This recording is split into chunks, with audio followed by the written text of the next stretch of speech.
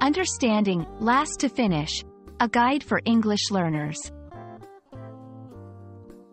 Hello and welcome to our English language learning series. Today, we're going to explore the phrase, last to finish. This is a common expression you might encounter in various contexts.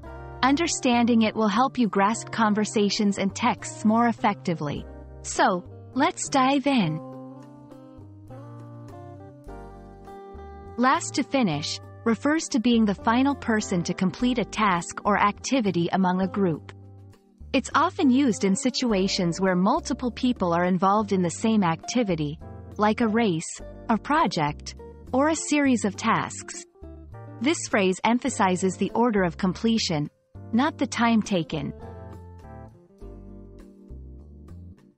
Now, let's look at some examples.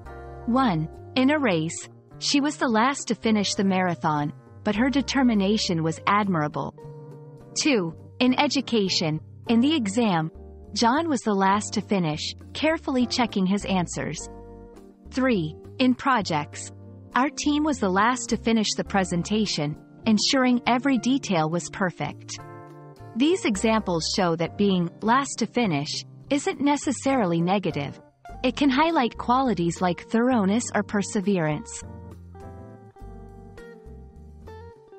It's important not to confuse last to finish with being slow or inefficient. The phrase doesn't imply a negative judgment about speed or ability. It simply states the order of completion in a specific scenario. You might also encounter variations like the last one to finish or finishing last. These have similar meanings but can be used in slightly different grammatical structures. We hope this explanation of last to finish has been helpful. Remember, understanding such phrases enhances your grasp of the English language, making you a more proficient speaker and listener. Keep practicing, and see you in our next video.